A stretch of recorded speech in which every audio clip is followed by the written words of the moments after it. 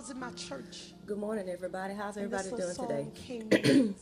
I have a question today on Uplift 101 today. My question is, how can a sick person go into the house of God and get healed if the people that's already inside the church are sick? How can a sick person go into the house of God and get healed if the people that's already in church are sick? See, I believe that most of our churches has forgotten her purpose. The churches, they really have forgotten their purpose. There's too much judging going on inside the church these days. You have people that they come to church, they come just as they are.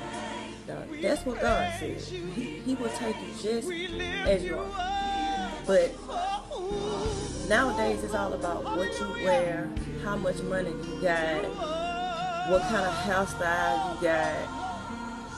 And if a person, a broken-hearted person, a broken spirit person comes into church and the usher starts getting on to this person about what they have on, the spirit already broken. I mean, you just literally just made them walk out the door and didn't want to come back to church anymore. Okay, so 1 Samuel 16 and 7 says, man looks on the outward appearance, but God looks on the inside, the heart. So if a person want to change, it doesn't happen automatically. It doesn't happen overnight.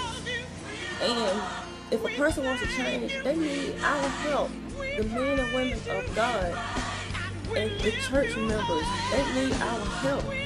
So when they come inside the church, they already not feeling comfortable.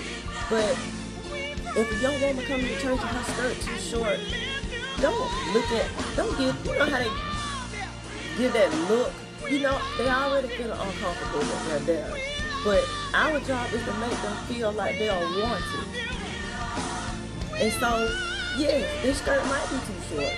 But hey, we know how to handle that, don't we? We just get a little sheet, we cover their legs up. That's it. But you don't have to chastise them. You don't have to bash them. You don't have to talk about them while they're in church trying to get themselves right. So, if you got more sick people inside the church and less people on the outside, how is that going to work? How is the church going to help anybody get saved? Jesus said, yet while you were in sin, I died for you. So if Jesus died for us, knowing that we didn't even deserve it, why are we over here beating down and breaking down people because of a certain way they are when they come into the church? The church is to take on the unbelievers, okay? They are supposed to help them, teach them and about salvation, about how to get saved, about love. Because when Jesus came down here, that's what he taught. He talked about love. He talked about salvation, how to be saved, how to act. The church doors should be open to anybody, okay? Anybody. Race, color, lifestyle, it should be open to anybody. The church should not close their doors to people that want to change, people that want to come in. The church is like the hospital, okay? They come in, they sit, they get taught, they get fed, they grow, they mature, and all their pain and stuff, they learn how to deal with it. They get delivered from it. But how can we get delivered from stuff if the people inside the church people, not saved people, church people, are always in people's face, judging and talking about somebody? So what I'm saying is, let the people get in first, okay? Let them get in. And then, if you ain't taught how to witness, then don't witness, okay? Because it's certain ways you got to witness to people. It's certain ways you step to people about Jesus. You just can't pound Jesus on somebody. Oh, you going to hell and all this stuff like that.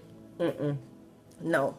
So, my question for you is, When you see a non-believer and they come into the church, do you make them feel welcome?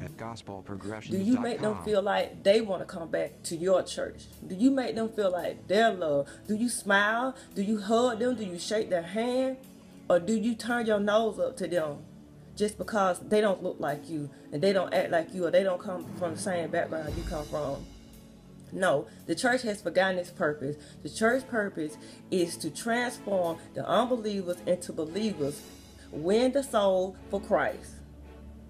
So, what I'm saying is, the church need to go back and look at what their purpose is. Uplift 101.